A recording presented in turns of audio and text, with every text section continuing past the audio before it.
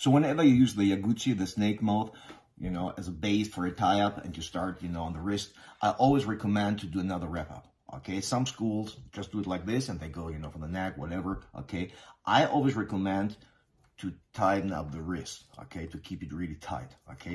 So you have to go in the direction of the snake mouth, okay? If I go in the other direction, nothing happens. If you go in the direction of the snake mouth, it gets tighter and tighter, you know, so the wrist is secure. You can go for the neck, wherever you want to. So the same principle applies when you use the gancho, okay? So we're here.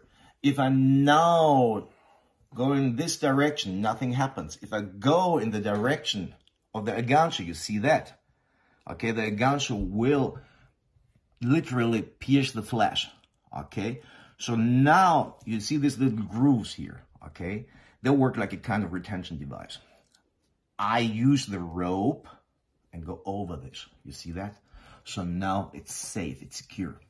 So now you go another time around, you're here, and then you can go, you know, for the neck, whatever. The thing is, whenever the person starts to move, the hook will go deeper and deeper inside the flesh.